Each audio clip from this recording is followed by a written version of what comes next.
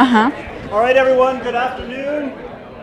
Apologies to be a bit slow getting started, but I just want to introduce today's speaker for this joint seminar between EEB and the Center for the Study of Complex Systems.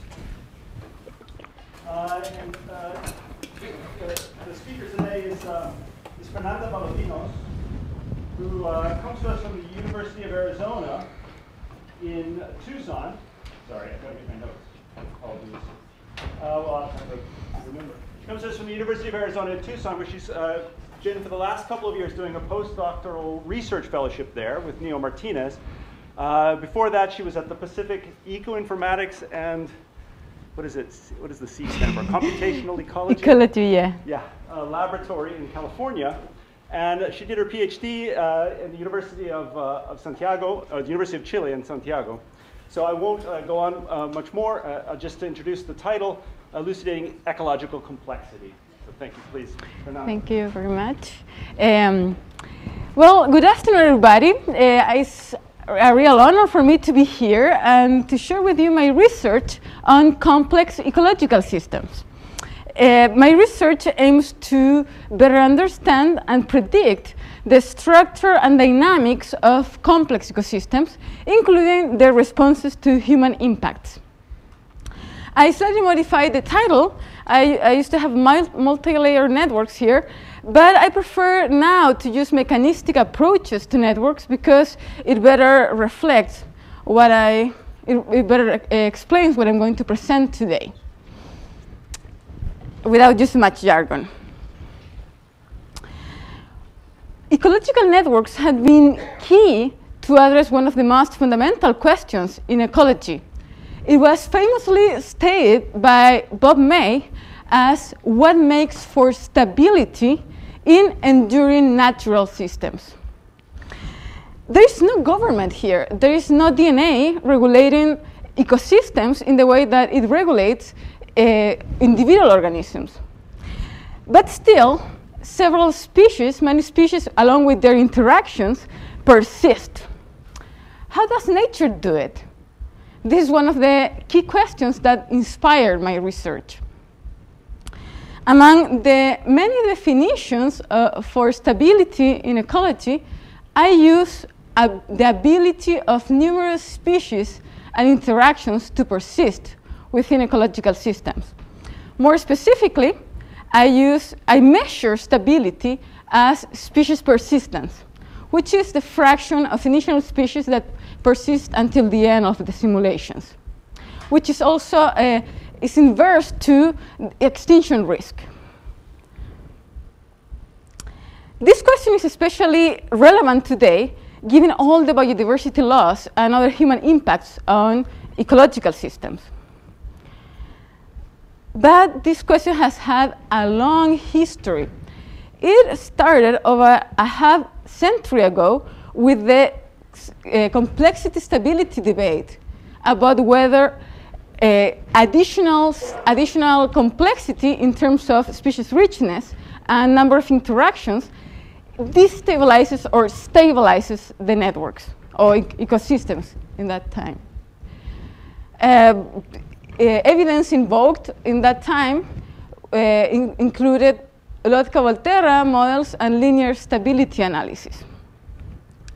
This debate later shifted to a debate about biodiversity and ecosystem function that pretty much hinged on experiments on the effect of number of species, plant species, on ecosystem function, such as net primary productivity. More recent research in this area have incorporated nonlinearities in the form of maximum consumption thresholds, the mechanistic basis of positive and negative net effects among species, and the non-random architecture of species interaction networks. These are the advances, the scientific advances that I incorporate in my theory of ecological stability and function.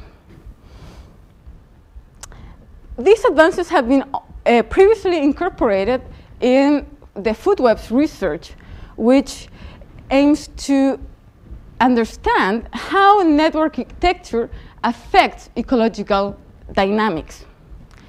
In a food web, each node represents a species, and the links connecting the nodes represent trophic interactions, that is, who eats whom.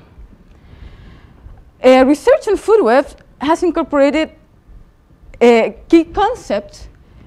So this research has led the incorporation of cutting-edge tools from the science of complex networks, and it has also inspired some research in more general complex network theory.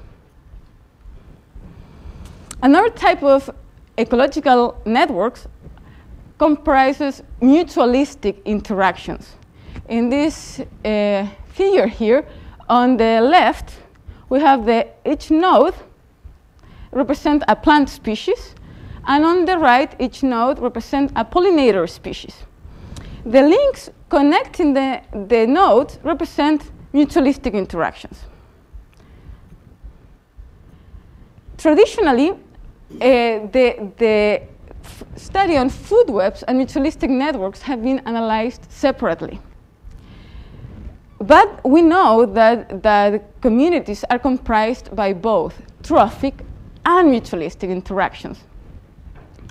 My research incorporates these two types of interactions by developing a mechanistic approach to the analysis of the structure and dynamics of complex plant pollinator networks.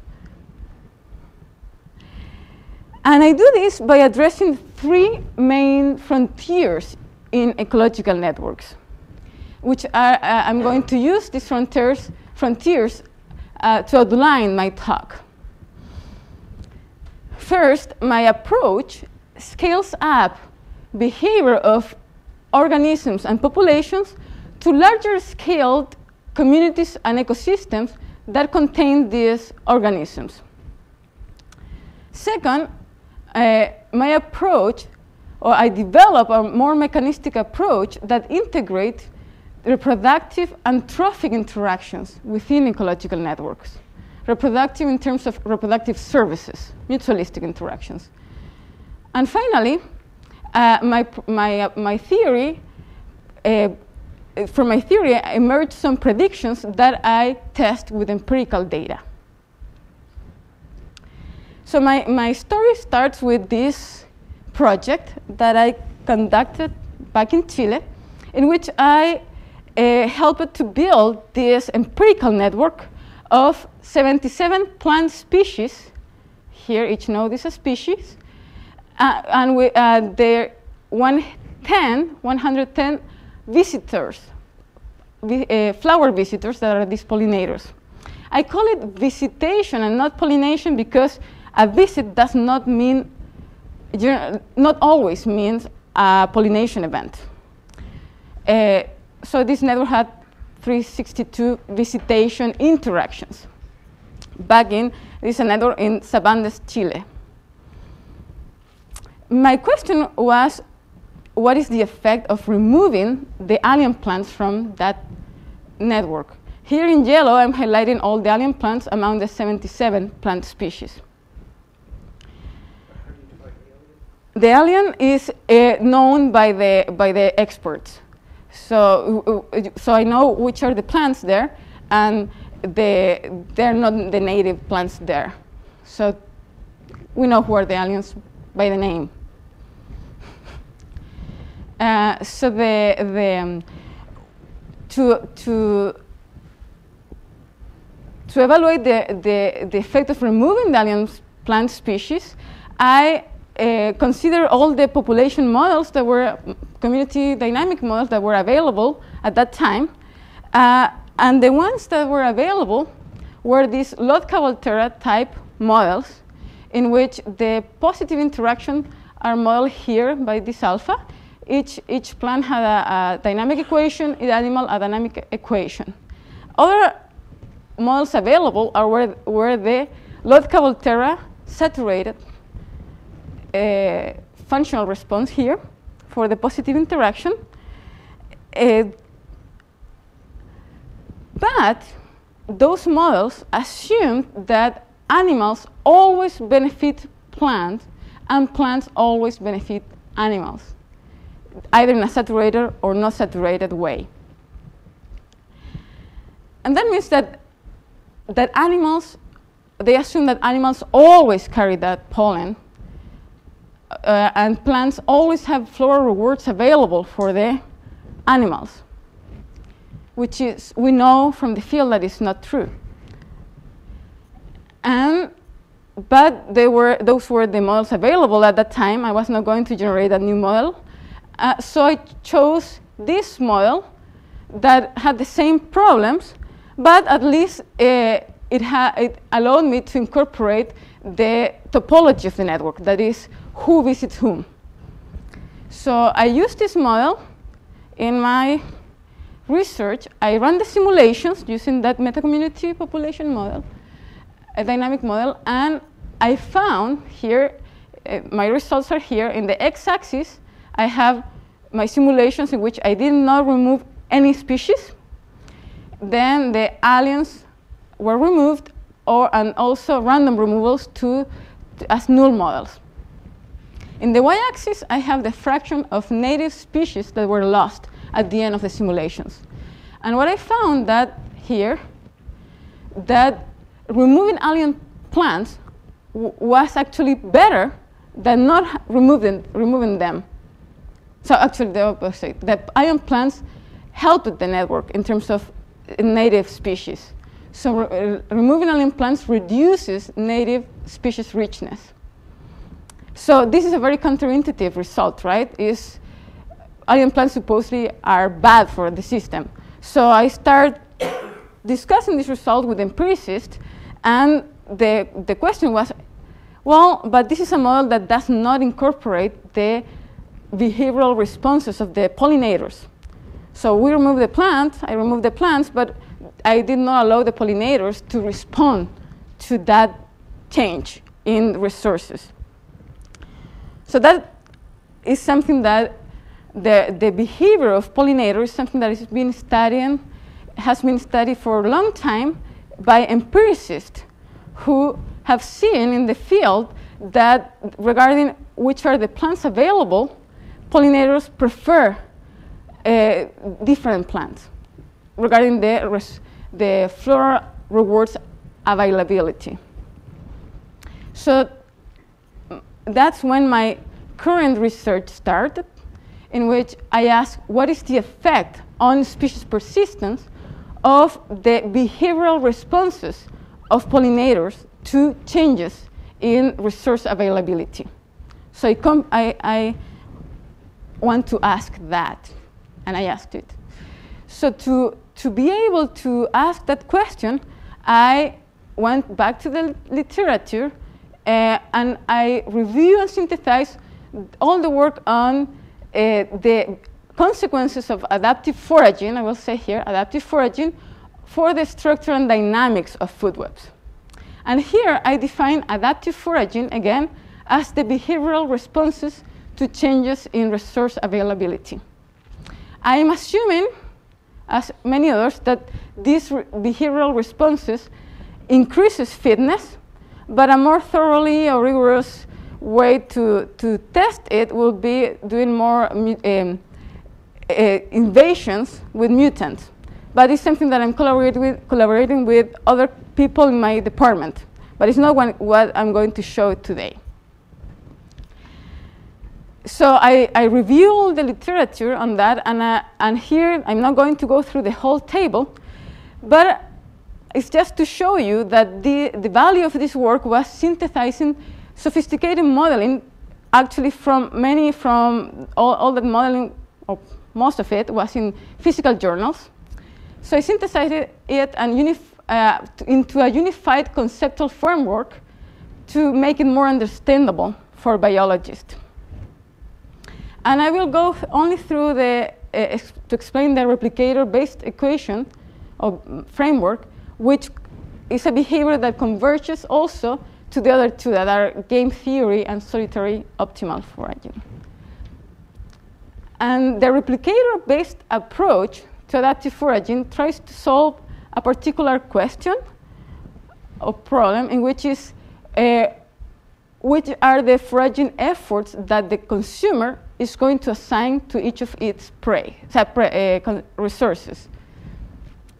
And the way to mathematize it is the foraging effort that the consumer J is going to assign to the resource I is going to increase if it increases the per capita growth rate of the consumer, with a constraint that is the allocation cost. If the lion here increases its effort on zebra, it's going to decrease the effort on buffalo. This is a constraint optimization problem that can be solved using Lagrange multipliers that I'm not going to explain it today, but the solution of that problem is the replicator equation, which says that the foraging effort of consumer J for resource I is going to increase if the benefit from foraging on I is higher than the benefit from foraging on an average prey. It's going to increase by that. Or decrease if this is lower than the average. So the results of this research was that adaptive foraging in food webs promotes the complex structure of food webs, also increases the stability in many different ways to define stability. In many studies, increase the resilience, increase the persistence, local stability. Also reverses the May negative complexity stability relationship, which means that in networks with adaptive forager, more complex networks were more stable and provides resilience and resistance against perturbations. But previous models of dynamic models of mutualistic networks, the population dynamics, have not incorporated adaptive foraging. So that was my mission. So after developing that review and synthesis, I developed a consumer resource approach to pollination networks. And after reading about the biology and also my conversations with empiricists, I decided that I was going to incorporate three main processes. First, of course, adaptive foraging. Second, the dynamic production and depletion of floral words. And finally, the dilution of conspecific pollen by heterospecific pollen. And I used that approach to ask what is the effect of nested architecture, I will explain in 2 slides, of mutualistic networks on their species persistence. So that question actually generated a very active debate in the literature of mutualistic networks. Some groups say that nestedness stabilizes the networks. Some others say it destabilizes. So who is right? And what is nestedness? In a nested network, here I'm representing a toy system with 4 plant species and 4 pollinator species. The rows here are sorted by number of links, number of interactions. These are the most generalized plant, the least generalized plant. Same for pollinators. And in a nested network, the interactions of the most specialist plant is a subset of the interaction of virtually all the more generalized plants. That is true for both plants and pollinators, right? Just to show you, to illustrate a non-nested network, this is a non-nested network. Importantly, about 80% of the observed networks in nature are nested. So that's why it's important to know if they stabilize or not. And now another way to represent nestedness is using this graph in which, again, the interaction of the most specialist plant, which is this bumblebee there, is a subset of the interaction of the most generalized plants, which are also visited by the bumblebee. What happened here? All these plants are sharing the pollination services of this pollinator, which means that there is a high niche overlap among the plants for the pollination services of that pollinator. Which brings the question of why we don't see more competitive exclusion in these systems. And also, what about the interspecific pollen transfer? Like this pollinator carries the pollen of all these plants, not just one. Now, on the side of the pollinators, the interaction of this specialist pollinator is this generalist plant, which are also visited by the other pollinators, which means that all these pollinators exhibit a high niche overlap in terms of the floral rewards of this plant. Again, why we don't see more competitive exclusion. And just to remind you, all these, the previous analysis on this, on the effect of nestedness on the stability of the networks, have been only considered positive effect using local type models. What I do is I disarticulate this with these positive effects into the mechanism behind those, which is trophic interactions, that is, the pollinator consumes the rewards produced by the plant, and reproductive services that the pollinator provides to the plant. To do that, I split up the dynamics of the plant in the vegetative dynamics, and the floral rewards dynamics. In that case, the pollinator consumes the rewards and provides the pollination service to the plant. Trophic interaction, reproductive services. The model, so the first layer is the trophic interactions. This is the equation for the population dynamics of the animals. The abundance of the animal J is going to increase over time with the consumption of floral rewards and decrease with the mortality. In terms of the consumption of floral rewards, this is the floral reward abundance, which is going to increase in time by the production of floral rewards by the plant in a saturated way. And it's going to decrease by the consumption of the floral rewards by the animals. So these two equations are coupled by the visits that the animal exerts on the plant, animal J, plant I. This quantity of visits is going to increase by the foraging preference, which I'm going to explain right now. So the quantity of visits of animal J for on plant I is going to increase with the foraging preference, which is the replicator equation. So this preference is going to increase if the food intake from plant species I is higher than the food intake from an average plant. That is an adaptive foraging. And now the second layer, the reproductive services. So this is the population dynamics of the plant species I, which is going to increase. So the abundance of plant species I is going to increase over time with the growth and decrease with the mortality. The growth is a function of the quantity of visits that I just explained, the quality of the visit, and the seed recruitment. So if we go a little bit before here, so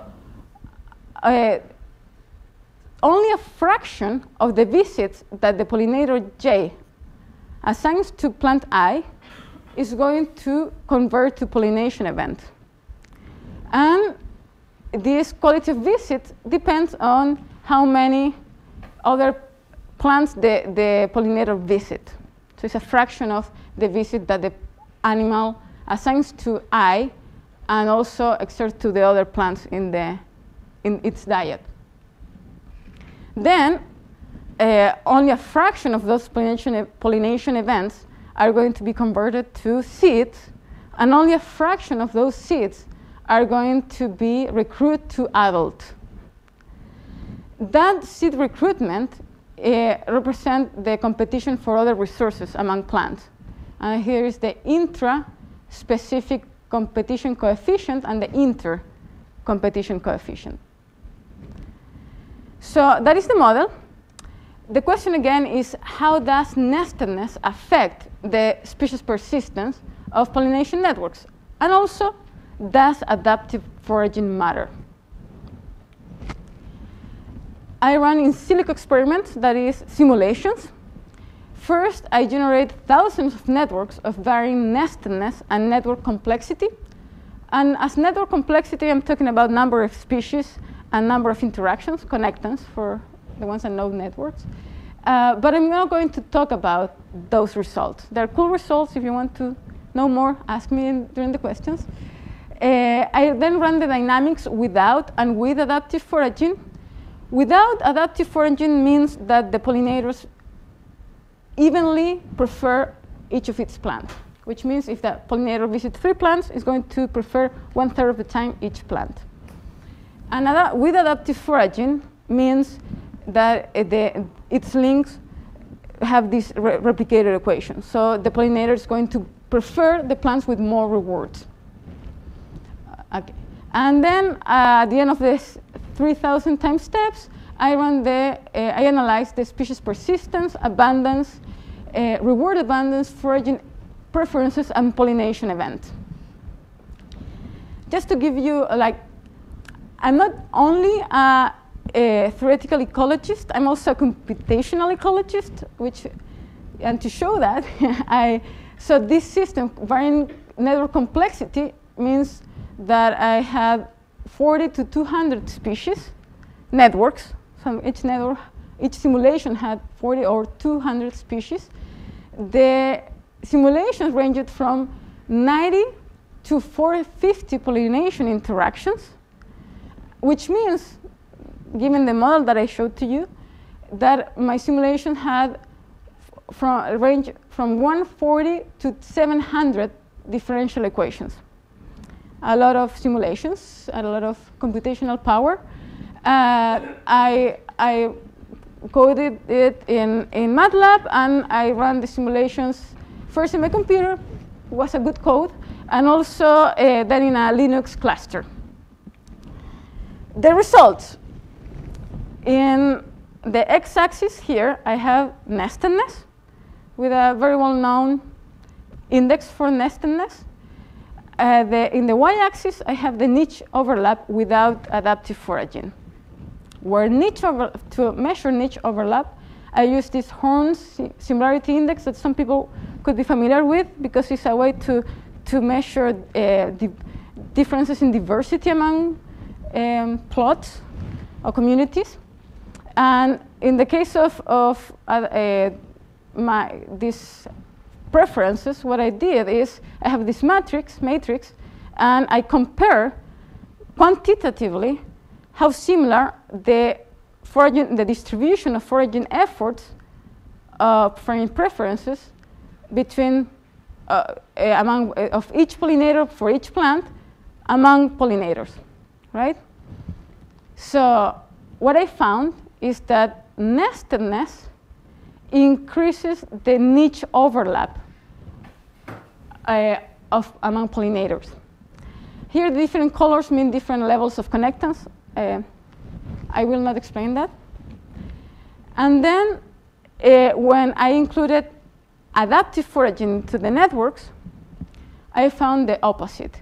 Nestedness decreases the niche overlap among pollinators. So what is the effect of adaptive foraging here? It reverses. Adaptive foraging reverses the effect of nestedness on niche overlap. What are the effects of adaptive foraging and nestedness on persistence now. In the y-axis, I have the effect of nestedness, I should be nested there, on the average persistence of all the species in the network.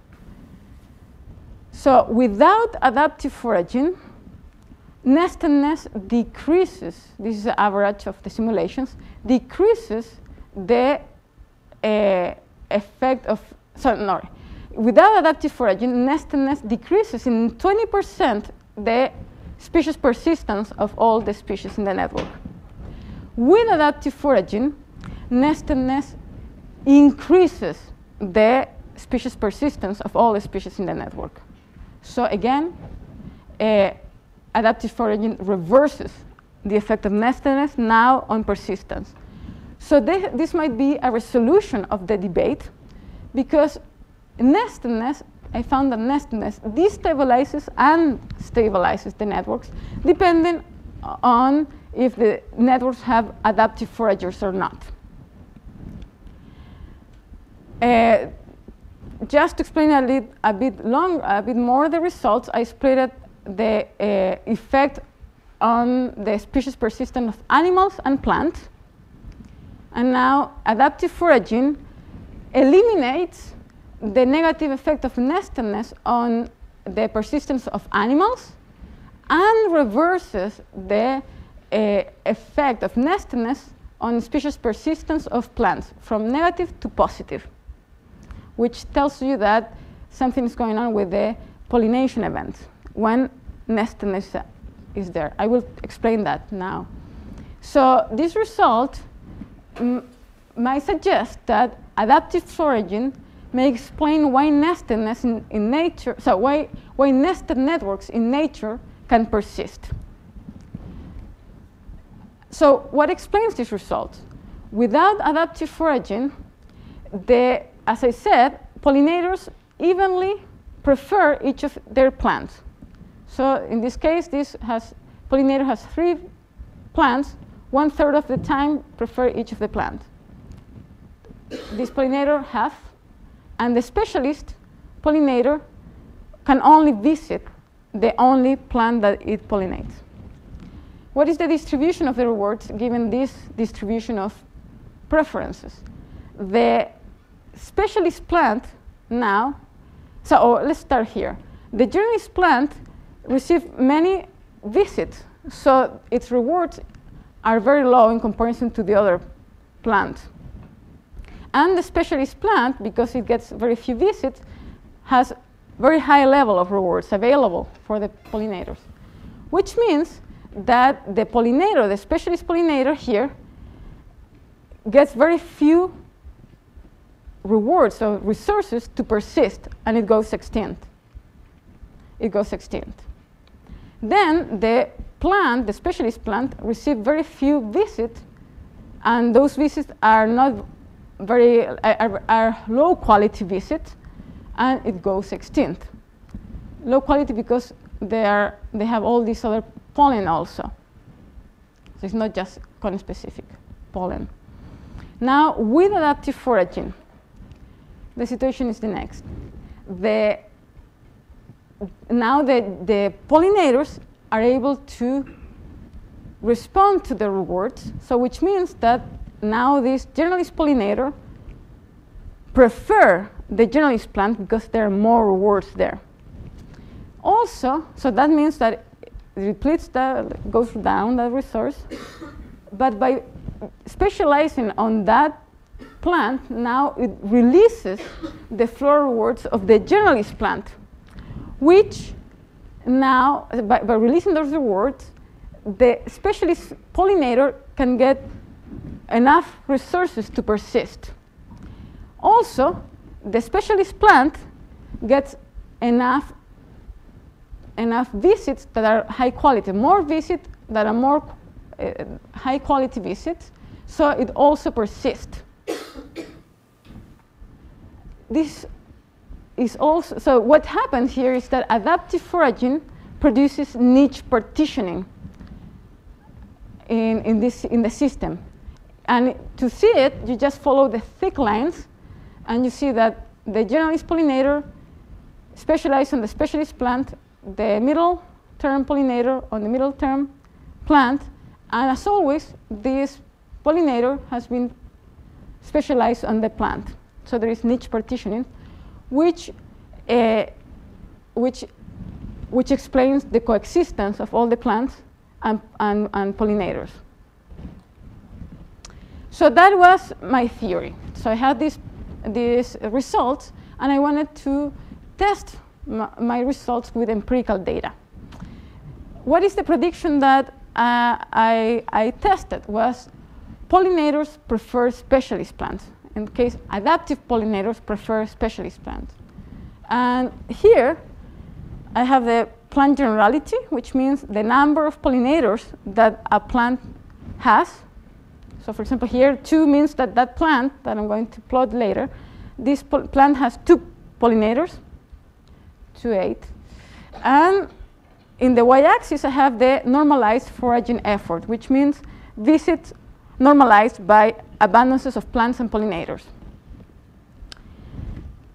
Here is the model result. I found, again, that this negative trend means that pollinators prefer specialist plants, generalist pollinators, and avoid generalist plants. The data that I used to test my model was collected in Colorado, the Rocky Mountain Biological Lab. There's a beautiful picture there. And my co-authors chased the bees, the bumblebees. There were more than 1,000 bumblebees, individuals from 8 different species. More than 30,000 visits were collected. And what we found is that the same trend, which means that these bumblebees that are well known to be adaptive foragers prefer the specialist plant when we normalize by abundance. So as a summary of my research, what I have presented. So my research integrates different types of interactions among species, trophic and reproductive services. I have shown that how behavior of the organisms and populations affect the behavior of communities, in this case in terms of persistence. So adaptive foraging affects the persistence of the stability of the network. And then I tested predictions with empirical data, one prediction. Looking forward, I hope that I convinced you about I illustrated the power of mechanistic approaches to these multi-layered ecological networks. By multi-layered, I mean different types of interactions. Extending the approach, now I will show my research on how extending this approach to food webs and some applications to ecosystem management and a little bit of evolution. So all what I have presented to you until now is about plant pollinator systems. But plants are eaten by herbivores, and pollinators are eaten by other carnivores. So they are part of a larger system, which is the food web. I'm right now conducting research adding pollination to food webs. I'm doing that by guiding a wonderful PhD student at my department. We're generating the food webs using a well-known model that is called niche model. And among those, in each network, we are randomly choosing the herbivores that are going to be actually pollinators, and also randomly choosing plants that are going to be wind pollinated or animal pollinated, which allows us to incorporate into the food web these reproductive services that pollinators provide to the plant. That is one of my now current research. The second area that I'm extending my research to are fisheries. And it is clear, to me at least, the application that food webs have to give to fisheries in terms that fish that we exploit are part of a larger community.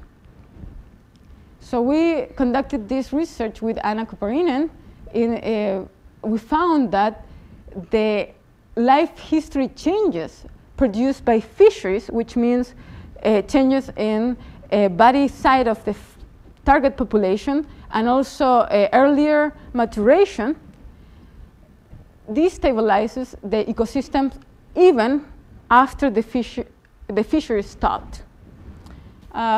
Just to show you a little bit, what we did, we had this well-parameterized model of the Lake Constance, which is here in Germany, Switzerland, and Austria.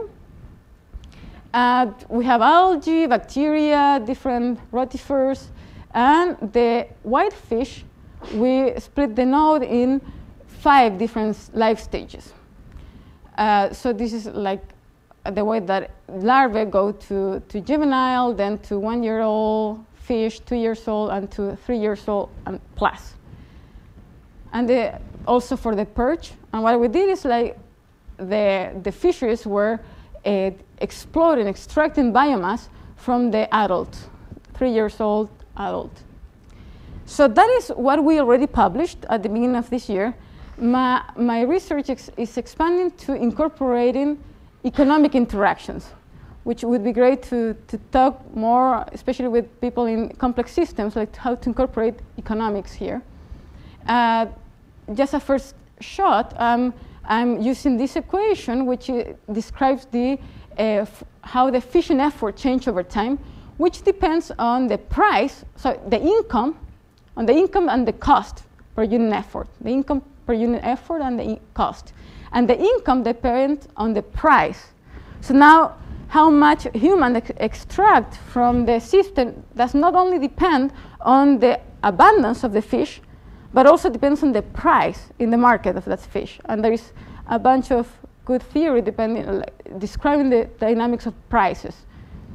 That is another. And finally, I'm also working on evolution of food webs with people in France. Corinne Alhoff is part of the Nicolas Ley lab, French names. So what we are doing is we are starting with one species food web, one species or little food webs in which we are incorporating invaders, like new species arrive to the system, and also speciation. So from the particular species, we randomly assign new values and add a new node that is a speciation event. So we build this network, which fortunately gets the realistic structures, but then there are extinction avalanches and grows again. And we are collaborating also with Hélène Morlon in École Normale Supérieure to track the phylogeny, because we know which is the parent species and the daughter species, so we can construct a phylogeny. So we want to compare how well, or if there is any similarity between the phylogenies generated by our model and the real phylogenies.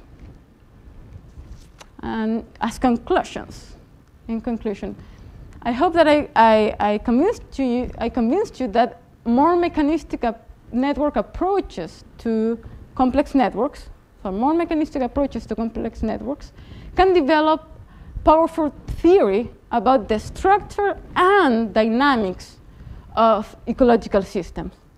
And to do so, I strongly think that we need to be informed by field observations and then also test our theory with the field observations.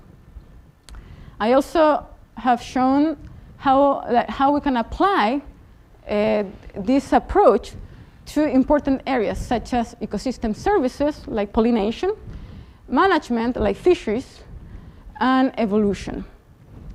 And finally, I look forward to keep developing theory at the intersection of ecology and network science. Thank you very much. I'm happy to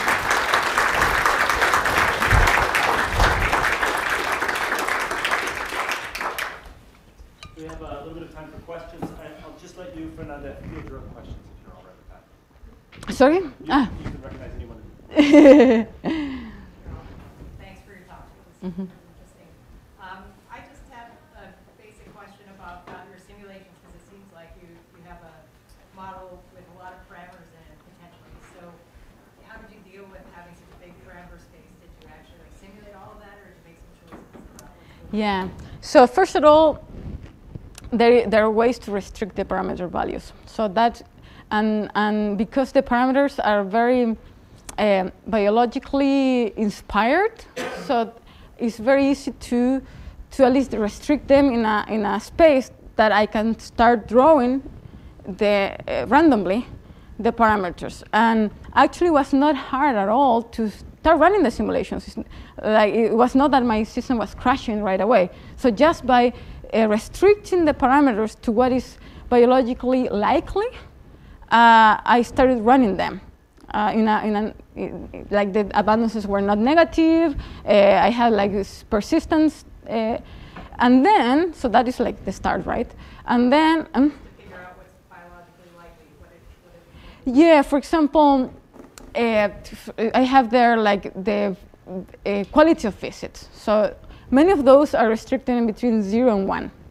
So that is a huge restriction, right? So many of them are in between 0 and 1. And then when you take that choice, the other ones, the other parameters are related to that one. So with that relation, it was easier also to start assigning the parameters to the other ones that are not between 0 and 1. And then, of course, sensitivity analysis. But I'm really looking forward, like in a space like this one, like there are so many good theoreticians to really tackle this big problem that we have in ecology. That is, we have all these parameters, but systems in ecology are complex. So we can, instead of avoiding the problem, that is, no, we will go to just local Terra models because it's very tractable. No, I prefer to like look for methods, better sensitivity analysis, better ways to constrain the parameters with the data and also theoretically, so we can move forward. That's a good question. So if I understood it correctly, the simulation in the middle part of your talk, looking at the pollinator networks with food resources included, if I understand it incorrectly, but you account for the movement of energy and pollen through the system, and you use the replicator equations to allow the foraging strategies of the pollinators to change. Yes. And then you compare equal foraging with an adaptive foraging scenario. So, and then you demonstrate, you see some pronounced differences between those two. So, is that more or less right? Yeah. Yeah. So, I'm wondering, to what extent is the big difference that you see due to the dynamic nature of the behavioral strategies, the fact that they can adapt to changing conditions versus the adaptive feature, right? So in other words, if we allow them, for example, you could allow the pollinators to choose the optimal constant strategy, and then I wonder what would, but you know, it wouldn't be dynamic. Would you see the same effect, or so can you speculate as to how much it's the dynamics and how much it's the adaptive? Wow, that's a great question. Well, right now, after knowing the results, probably even if it's not dynamic, might get to the same results. Yeah, but after knowing the results, so it's like would be more like, that is a great way to simplify the system, actually. I would love to test it. But my first intuition is that probably just a static optimal strategy would get it. In this system, probably if I perturb, because here I don't have perturbations, external perturbations. Like for example, if I remove species or invade with the species, maybe it's different. But just now that I don't have perturbations, probably will get the same result. Yeah. So just to follow up on that, so you see very different effects, or much more pronounced effects in the plants than in the animals. Yeah. Can you explain why? Yeah, because of the added effect of the pollination part, because it's not just the quantity of visits that matter for the plants, also the quality. So nestedness without adaptive foraging decreases the quantity and the quality, which both get increased by adaptive foraging. Also along that line, you mentioned, so there was a controversy about whether nestedness was good or bad, and then you say the adaptive foraging helped to resolve that. It could be good or bad, depending on things. But then for the systems, the specific systems that gave rise to the controversy, did could you actually point to it and say this is the specific reason why your system was better and yours was worse, or is it a more general observation? It's a general observation. So it's not a one. You couldn't do it. Yeah. So it's a general observation. It's more concepts than math, because I'm using a different model. Right. And was theirs based on data or their models? Their models is pure Lotka-Volter models. Yeah, just model that they deal with the parameters differently. Right. Mm-hmm.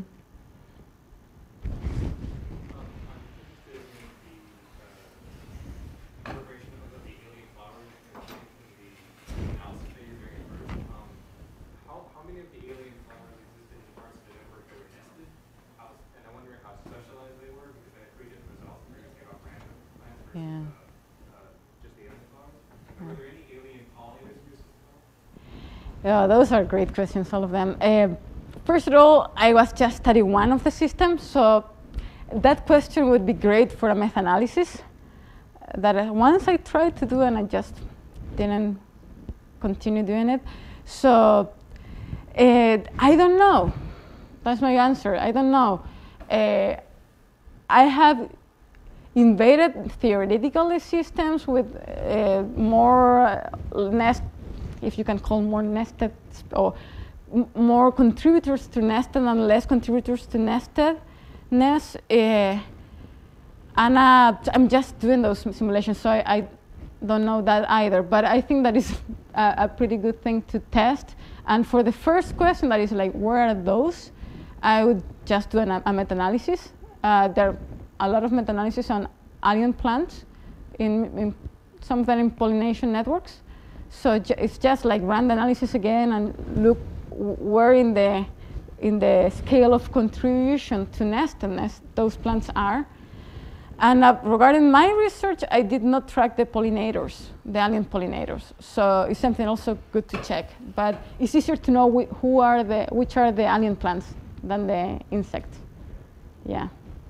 So it's a good question, forward question.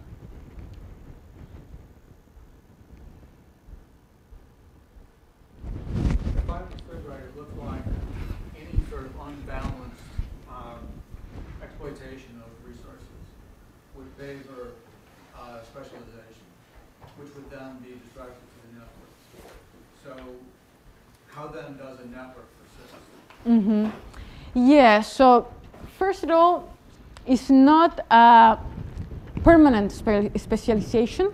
So the links are still there. The potential of the pollinators to keep on visiting all those plants still is there. So I have conducted some removals or changes in extinctions on the plants, and the pollinators respond to that. So for example, if I remove the specialist plant, they don't keep on looking for that plant, they go to somewhere else. So among the links that they have available. So my answer to your question would be like, the structure of the network persists as the potential interactions.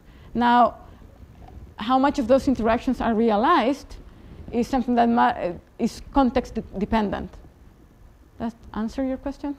Right. My question is, why doesn't everything become specialist? Why do those minor links persist? Because of the perturbances.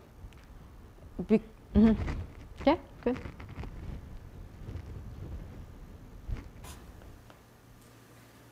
No further questions. Thanks.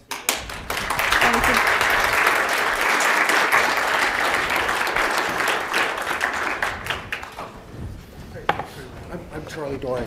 So I'll have dinner with you. I'll see you in an Yeah, hour. great. Awesome. See you then. That was great. I really enjoyed that. Oh, thank you very much. Great. Excellent. That was Oh, That's really great. good. Yeah. So I had one question for you. So if when you showed the rumble data against the theoretical predictions, I noticed that there was a nice agreement on the slopes, but the scales were shifted by a bit. Is that just a tuning parameter, or is that do you think there's some meaning to that? There is meaning there. Is because hey, Fernanda. I'm George. Yeah, me Sorry, too.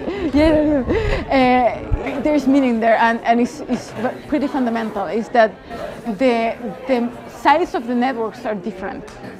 So the x-axis is different because the number of interactions that each plant has is different among networks.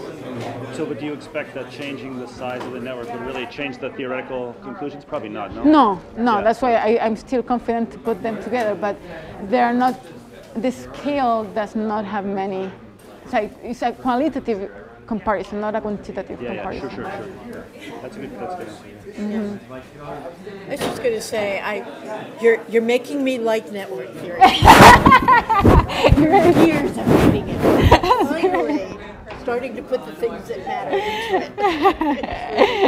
I guess it was a matter of time. Yeah, but it takes people to start actually start getting at. The quantitative strength of the wings matters. Behavior matters. Behavior matters. Right. The fact that you have different types of interactions going on simultaneously matters. I'm a mechanistic person. John needs mechanisms. But I love mechanisms. Thanks anyway. Nice to see you. So I wanted to ask. We should take off the microphone. Sure. Thanks for that.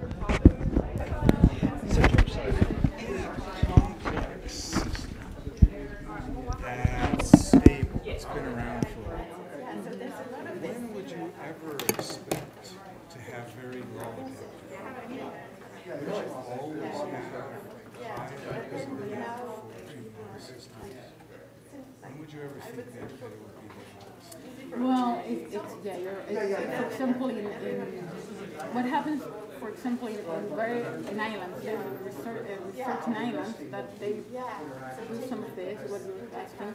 So very old islands, they found that there is not much like adaptation going on. They're like fixed there. For example, if a species was very plastic species somewhere else, a journalist that was able to change its diet.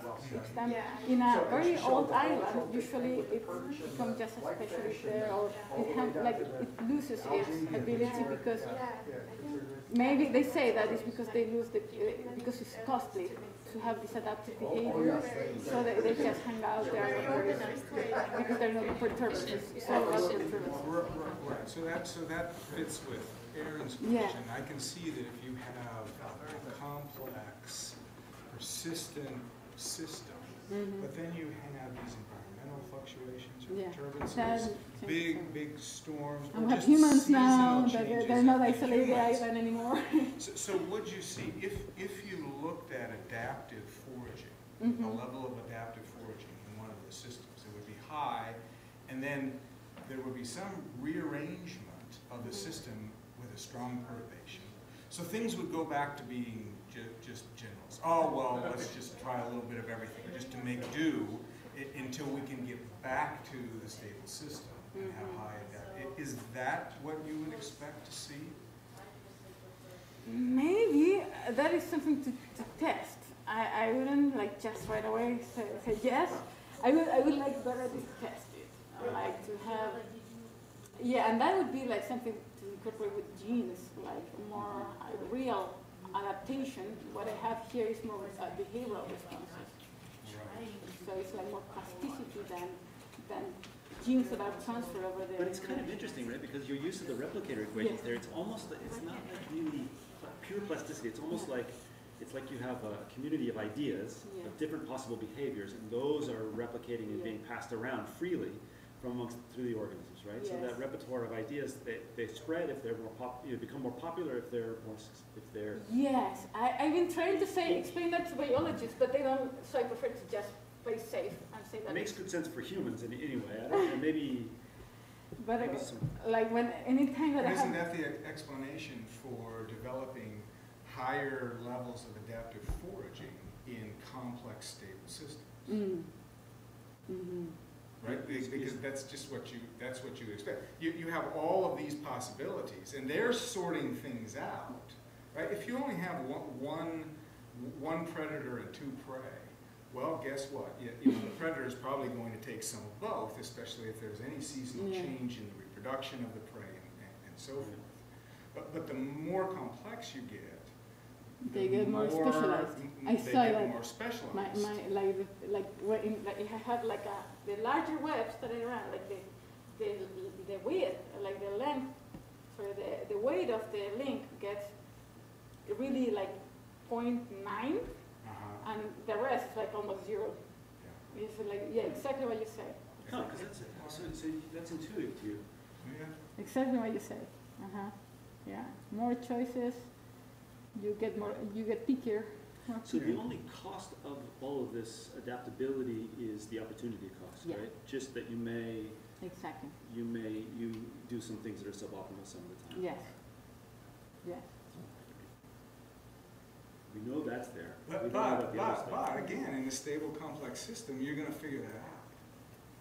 If you're Right? I mean, well, if that's what you're, think about going to lecture rooms. You know you have to lecture somewhere on campus, right? And so, well, So you do the a random walk opportunity, so you just random walk around, but you randomly walk around, you start the lecture, well, when the students somewhere pick up, over that then you direction, there's a class waiting for me. So you keep narrowing it down every time you make a choice. and then by the end Right? of the term, you found the By right the end class. of it, you walk right to the class every single time, right?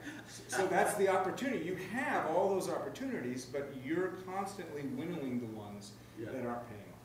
I guess so. There are probably constraints to how focused you can be. I don't know, it's very interesting. I think it's very interesting. Well, anyway, it was nice meeting you. It was an interesting talk. Great, thanks. Thanks. Yeah, very interesting. I was just going to ask about how this generalizes to predator-prey instead of pollinator. Yeah, it's actually Interaction. it's very straightforward. Actually, I took this from footweb. So it's the same idea. You have all the prey there, and the predator now. The predator goes goes to the prey that is more available, which means more abundant or more available in the landscape, depending which is the specific way that we are applying it. But it's the same idea. So where it gets the most benefit. If you are modeling like quality of resources, like it's all about profit in food web. So the predator goes to catch or forage more on the prey that gets more profit in benefits. So depending how you model those profit. Usually it's abundance only, so it goes to the more abundant prey. Yeah. So I study aquatic systems, and most aquatic systems, and fish. I study fish. Okay. So the growth rates of fish are very, very dynamic. I mean, it's not, you're 1 year at this size, and you're 1 year at this size, and 1 year at this size. It's also It's dependent on food availability, right? Yeah. So if food becomes available, you can grow really fast, maybe mature earlier, it's slow, So any kind of adaptive foraging and any kind of variability in the environment